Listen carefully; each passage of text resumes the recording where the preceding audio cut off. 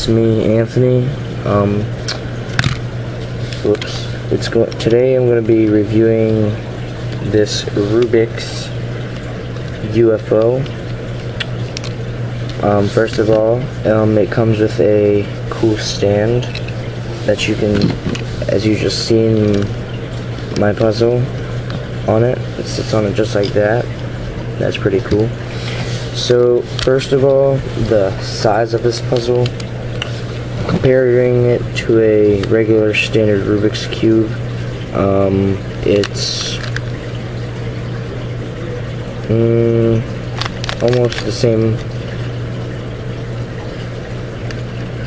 It's the same, like, I don't know. You know, if you have a cube and you just look at this video. So first of all, this cube, I think they stopped like making these from Rubik's because you can't find them in stores or online unless you like find it on like eBay or whatever. But that's whatever that is.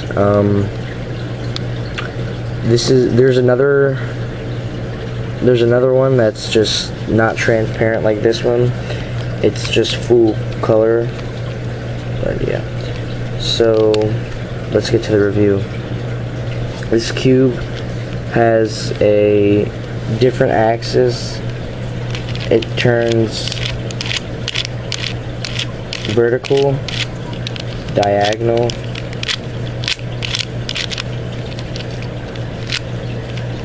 it just does that.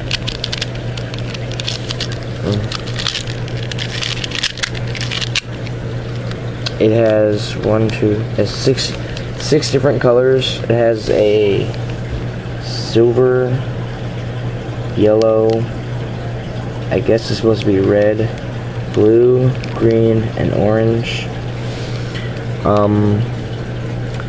It has a transparent green side, and a black side, transparent black side. Not only does this puzzle turn on a vertical and diagonal axis, you also can move these slides horizontal, as you can see here.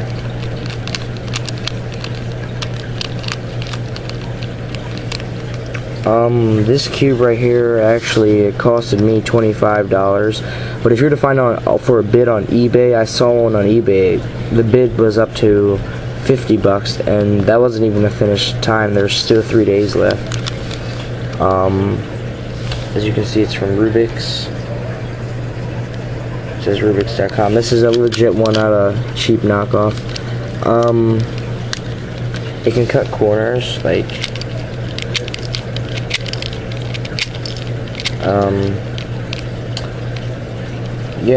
This cube was lubed by me with Jigaloo. Awesome stuff. I recommend getting it. And it turns great. It has weird pieces when you take it apart.